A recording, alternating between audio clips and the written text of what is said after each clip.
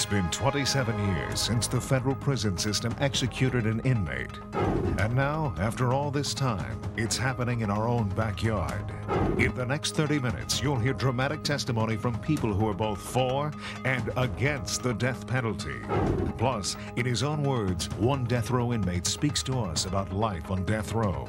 We'll also examine all the preparations being made to ensure the safety of both the public and the community. Here now is Tom McClanahan. Good morning. In just 2 days, Juan Raul Garza is scheduled to be put to death by lethal injection, the first federal execution since 1963. In this special report, An Eye for an Eye, we'll take a look at the pros and cons of the death penalty. The prison has been preparing for this day for quite a while, and so has the community, especially local police. Earlier this year, around 120 local police officers experienced a rigorous training program. These officers are now ready to help secure the federal prison during an execution. The date of the first scheduled execution has already been changed several times, and the pending execution set for the 12th could still be postponed. But someday, Terre Haute will host a federal execution, and the police must be ready. Been to the federal prison, got some training from their folks. It didn't cost us anything. We had a lot of equipment. We're acquiring some more, but we're doing mostly in-house training. We're doing training before shifts and after shifts, which doesn't cause us to have people come in and get the largest amount of overtime. Officers learn different maneuvers on handling large crowds of people, especially if the crowd turns angry. And while this training is designed to help at the prison, the techniques they are learning can be used in many other situations. Prison workers and members of the media have also gone through training sessions. In November, Warden Harley Lappin went through the protocol that everyone must follow on execution day. Every member of the media who plans to be on prison property that day is already registered with the prison.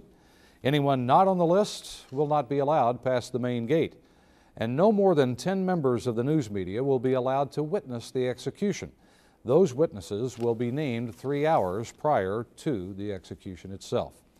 The public has also had a chance to learn more about the execution through the Campus and Community Luncheon Series. Here's an example of how 2 of those luncheons were conducted. Warden Harley Lappin talks about what it's like, the condition, the employees, the inmates, and the environment of death row. It takes special folks to decide they want to work in a correctional setting. I mean, we're public servants. And we're dealing with a unique group of people who have been shunned by society to some degree. Those in attendance had questions about the prison, and the goal of this luncheon was to inform the public of the type of housing unit these individuals are currently being incarcerated, that we are continuing to provide programs of a variety of nature. While death row is the end of the line for inmates, Chaplain Scott Paul Bonham says their punishment is confinement, and the prison tries to make the situation as easy as possible for the inmates and the staff. I think that's probably a misperception in the public about that issue, that we continue to have programs. And again, it's a great way to keep individuals busy, a little easier to manage, but also occupies their time. To get a different perspective, defense attorney Jesse Cook was also invited to be a guest speaker. She represented a legal overview of the death penalty. Cook says many death row inmates have their cases either overturned or thrown out. We see that a majority of the death penalties which are overturned, regardless of the level at which they're overturned, are overturned either because there was ineffective representation by counsel at trial or because law enforcement or prosecutors failed to disclose exculpatory information. Well, most everyone at these luncheon series had questions about the execution chamber itself, mainly because it is kept so secretive. The death chamber was constructed in 1995, and that was the last time the media or the public has been allowed to see it. This $300,000 facility is the only place in the country where federal prisoners will be executed. There are 6 windows looking into the chamber from 5 separate rooms, which are reserved for family members, prison officials, selected community witnesses, reporters, and the executioner. The executioner will be behind a one-way glass so no one can identify him. As Juan Raul Garza sits in death row at the local penitentiary, President Clinton is the only person who can prevent Garza's execution. Well, who is Juan Raul Garza, and why does he think his life should be spared? It all began years ago in Brownsville, Texas. Garza was convicted of killing 3 men in Brownsville between April 1990 and January of 1991. Before that, he was indicted for being the leader of a drug ring that imported tons of marijuana from Mexico into the U.S. And he was also linked to 5 other murders, 4 of them in Mexico.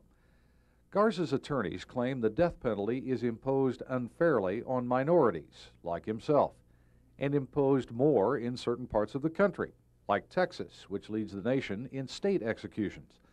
The president is waiting for a Justice Department review of Garza's claim before he makes a decision.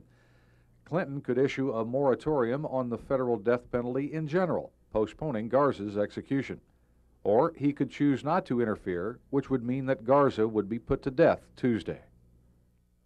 Well, the president has a tough choice in this matter. Clinton is a supporter of the death penalty, but groups wanting him to stop this execution and others include many of his political supporters. The president has not made a decision at the time we tape this program and has until the time of Garza's execution to act or to not interfere. Just about everyone has an opinion on the death penalty, and when we come back, you'll hear both sides. First, those who support the death penalty. We'll recount the 1988 Vigo County murder of Dolores Wells, hear from her stepfather, and see why he believes execution is an appropriate punishment.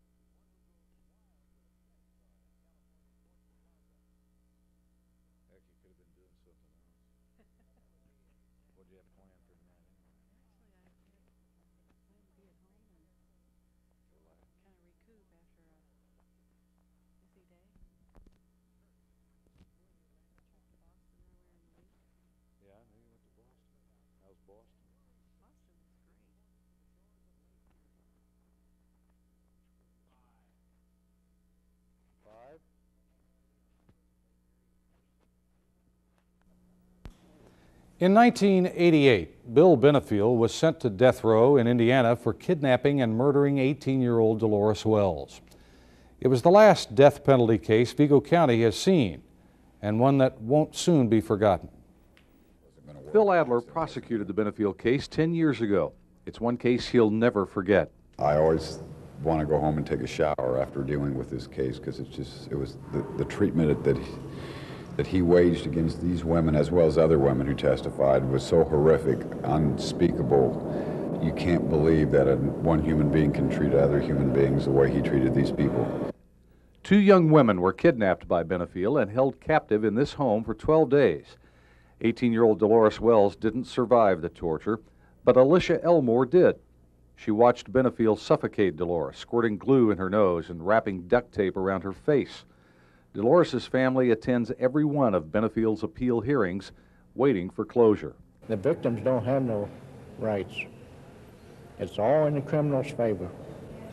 They can lay up there on death row at the taxpayer's expense. They get their medical expenses paid, their meals, everything's furnished up. Benefiel keeps the same smirk on his face at every hearing, but he rarely speaks.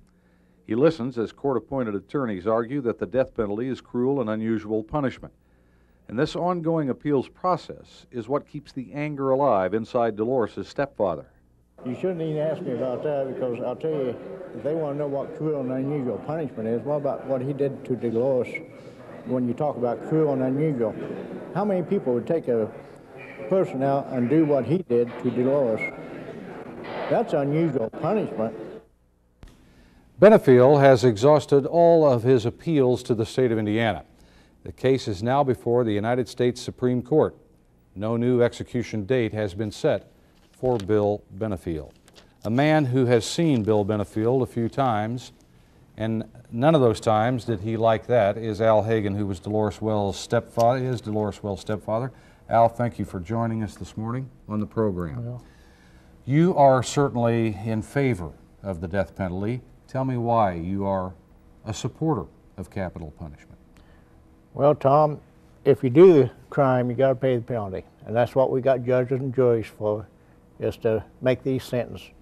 And Bill Benefield has been sentenced to death. Of course, that's 14 years since he committed this crime. Mm-hmm. And he's still laying on death row up there. And this, I'll tell you, I don't know what the answer would be. I'm sure there's probably some innocent people who has been executed, and I feel sorry for them. Because I can imagine what it would be like. I've tried to put myself in this position if I was ever convicted of murder, and I knew I was innocent. But in this case, we know he's not innocent. You've attended all of the appeals processes, or every time he comes back to Vigo County, as we pointed out in the report there. What goes through your mind when you're sitting there in the courtroom or standing outside the courtroom while he's in there in an appeal mode? Describe how you feel when you see the guy, when you're looking through the window and look at him. Well, I'm probably just as close to him at times as what I am to you right now. And I would just love to grab him by the neck and choke him, but I know I can't do that.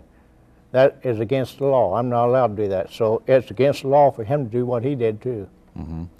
How about the victims? You mentioned in the interview there that the rights of victims seem to be affected now by the rights of the accused as well.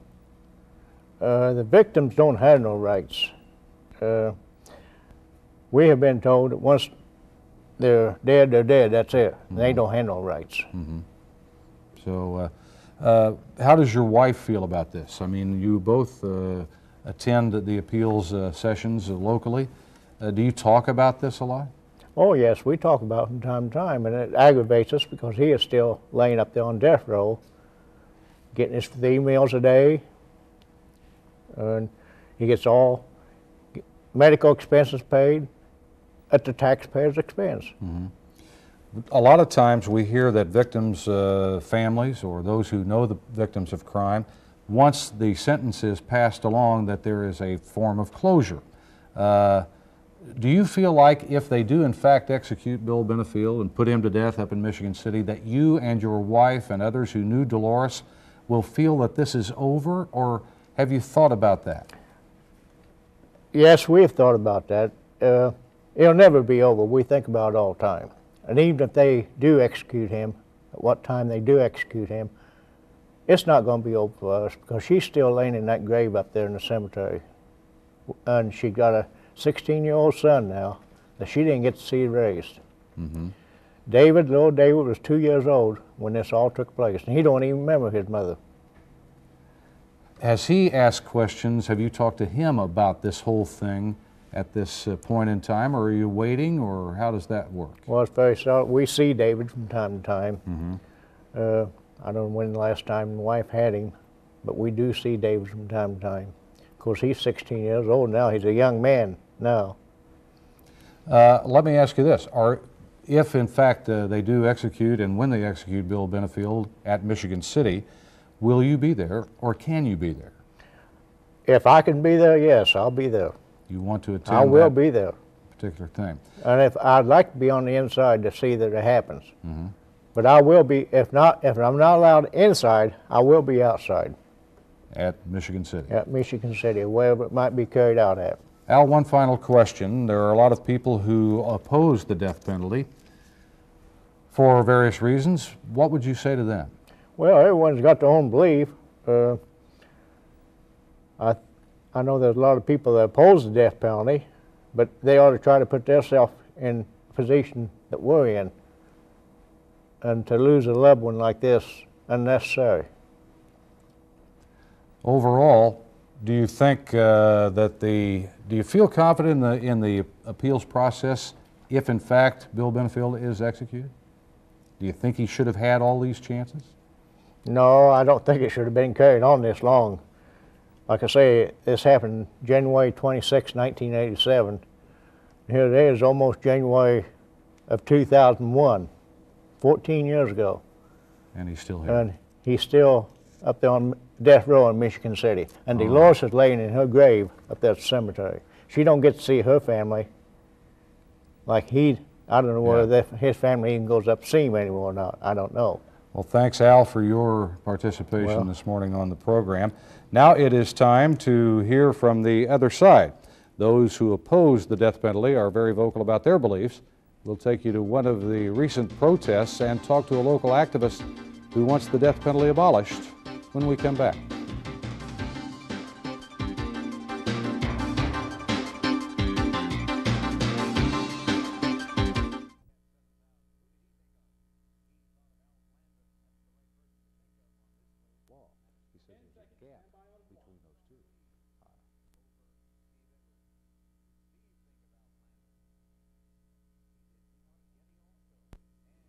Welcome back. The day it was announced that Terre Haute would be home to the first federal execution, protesters began preparing for the inevitable.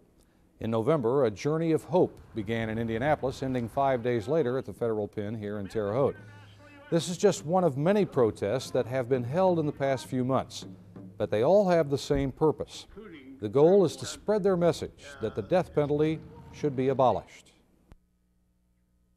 We're convinced that it's going to take education to bring the death penalty to an end, and what we have been doing for these last 5 days is educating the public. And if you believe that love and compassion for all humanity is the answer, you don't have to talk about the death penalty, because if you have love and compassion, you're not going to want to see anybody strapped into the death chamber. The prison has a designated area where the protesters can stand and very specific rules they must follow. Demonstrators will be bussed into the prison starting at 1 minute after midnight on Monday. No food or drinks will be permitted. Demonstrators will only be permitted to bring a poster and a candle with a windshield. Participants are also required to have photo identification. Buses will then begin transporting demonstrators back to their cars immediately following the execution. One person who is preparing to protest the execution is with us tonight. Won't be the first time for Sister Joan Slobig, the Sisters of Providence out at St. Mary of the Woods. Thank you for coming to our program this morning. Thank you for inviting me, Tom. We have talked before this segment, and you've talked about a face of the accused as well as the victim. I thought that was an interesting point. I think in trying to address the issue of capital punishment, that it's important to put a face on those on death row, just as it's important to put a face on the victim, and that often it's difficult for us in trying to separate the person from the person's behavior. And I think when we can do that, that's very helpful then in trying to form our own conscience about this issue. Just like the gentleman just said, he believes that education is very important, and you do as well.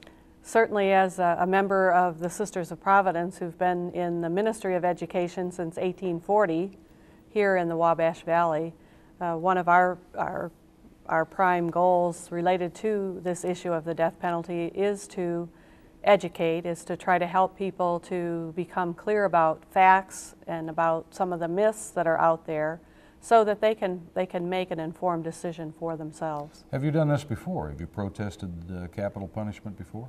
Yes, I have. As a matter of fact, I joined with about 60 other members of women's religious congregations about 2 years ago here in Terre Haute, and we did a prayer witness out at the federal penitentiary at that time as a statement of our position against the death penalty and to try to call attention to the issue here in the community. And I've also joined with groups in Columbus, Ohio in protesting against the death penalty. What would you say to a family member of a victim who obviously is emotionally charged and wants to see the perpetrator against them die? What would you tell them? I think that as a woman of faith, that certainly my message is that the gospel message, the message of Jesus is one of love, not of revenge.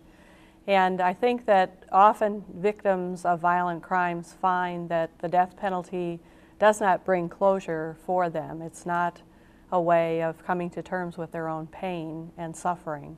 And so I think it's important to to talk about those kinds of things with persons who are victims of violence. Certainly their pain is very real, their pain is understandable.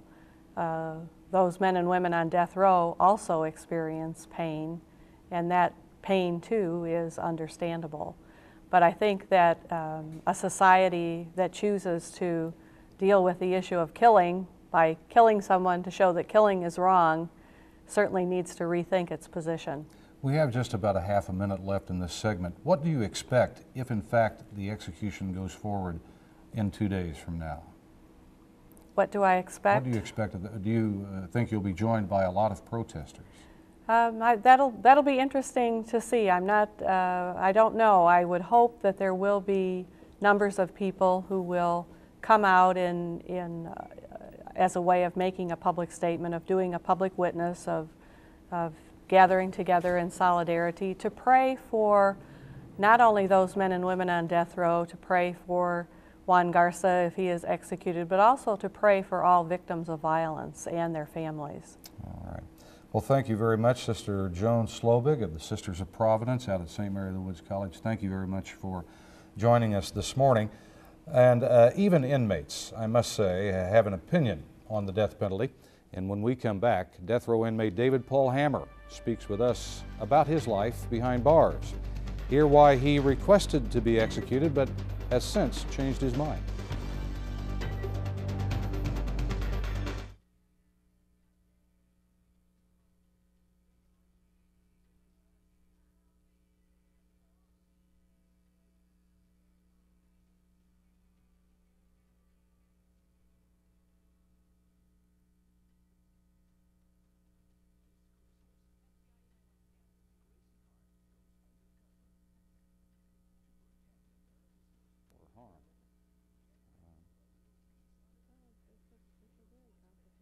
It really is, and I think I got a call this week. This was bizarre. I got a call this week from a person at Newsday in New York who asked me personally. He had seen this promoted on the web, this little show, and wanted to know if I wanted to write an essay for the Sunday edition. Well, I was flattered.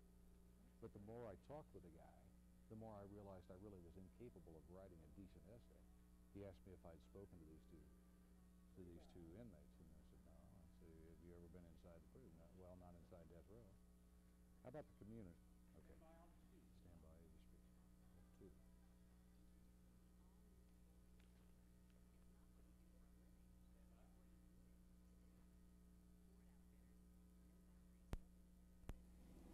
Two. In February, David Paul Hammer is set to be the second federal inmate to die at the Terre Haute Federal Penitentiary.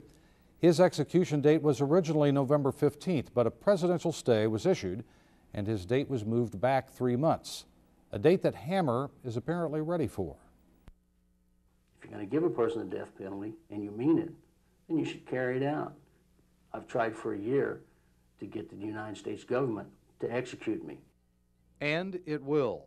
David Paul Hammer has been in prison for over half his life. He has roamed these walls of death row for many months with little to do. I spend probably 5 hours a day in correspondence. I read my Bible, I pray, I meditate. I spend an awful lot of time looking out the window. During the first half of his life, Hammer spent a lot of time breaking the law, including mail fraud and a murder for hire scheme in Tennessee. Leaving home at 13, he never looked back at a horrible beginning to his life. My parents were very abusive, mainly my mother. My mother was the dominant person in my family, and there was a lot of verbal, physical abuse. That dysfunctional beginning led him to Terre Haute's death row. A simple existence of breakfast each morning at 5:30, a shower 3 times a week, and recreation time in these outdoor cages. He has spoken on several occasions with fellow death row inmate Timothy McVeigh, who Hammer characterizes as intelligent with a good sense of humor and not the monster that many believe he is. But the eye that Hammer took, that he must pay for with his own, is the death of his cellmate in Pennsylvania, Andrew Marty, back in 1996. I've thought back on it, I've relived it over and over. A letter from Marty to his father days before Hammer strangled him could have triggered the fatal mistake. in this letter, Andrew was begging with his father to give him a second chance and not to consider him the black sheep of the family. And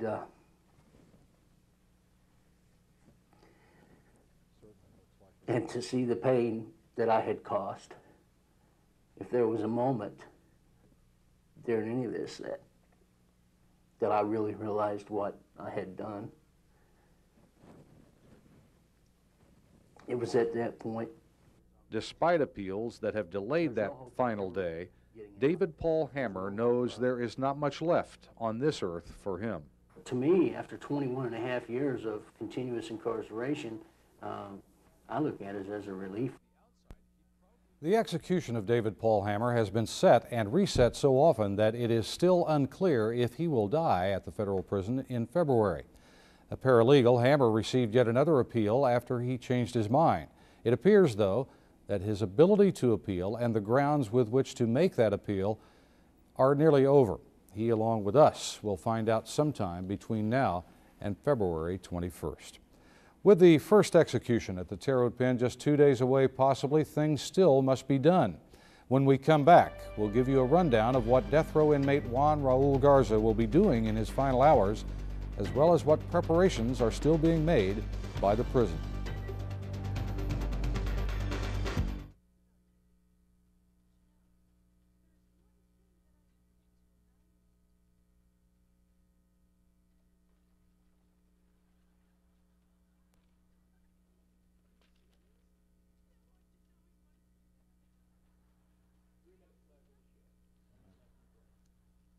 So I need to fill 2 minutes with these. That ought to be about right.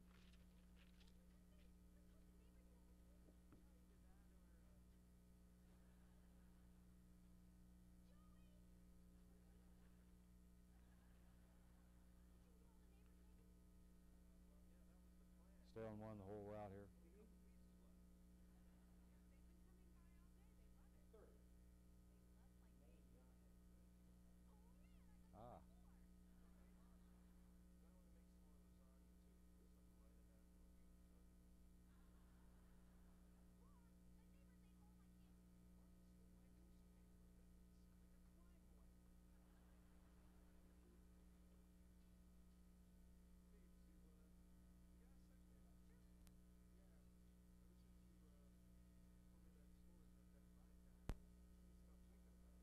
On this Sunday morning, Juan Raul Garza could be in the execution building right now at the federal prison. The timetable for the scheduled execution is formal. There are specific rules. Garza will be transferred to the actual execution building between 24 and 72 hours before he is put to death. The inmate cannot be in the execution room earlier than 1 hour prior to the time of the lethal injection. Garza does not choose his last meal. It has not been finalized, but it will be the same as the prison lunch meal the day prior to the execution, in this case, Monday's meal. And even for his last meal, there is a spending limit of no more than $20. Once Garza gets to the execution building, there is no set agenda for him to follow. He may visit with his family or an attorney. He can watch television or read, basically his choice until the time that the lethal injection process begins, which is 9 a.m. the day after tomorrow. The penitentiary is already under tight security. It has established very strict rules that all visitors, demonstrators, and the media must follow leading up to the execution. If you want to be a part of this historical event, here is some information you need to know. An Information Resource Center opened on Friday to answer questions from the public. The phone number there is 812-234-0067. Hours run until 7 o'clock tonight, and then it will reopen at 10 a.m. tomorrow morning and stay open until 3 p.m. on Tuesday. At the time of this taping, Juan Raul Garza was set to die by lethal injection at 9 a.m. Tuesday morning. But whether it's Garza or another inmate, Terre Haute will host the first federal execution. After watching this report, you decide. Is Terre Haute ready? And do you believe capital punishment is truly an eye for an eye? I'm Tom McClanahan. Thanks for joining me.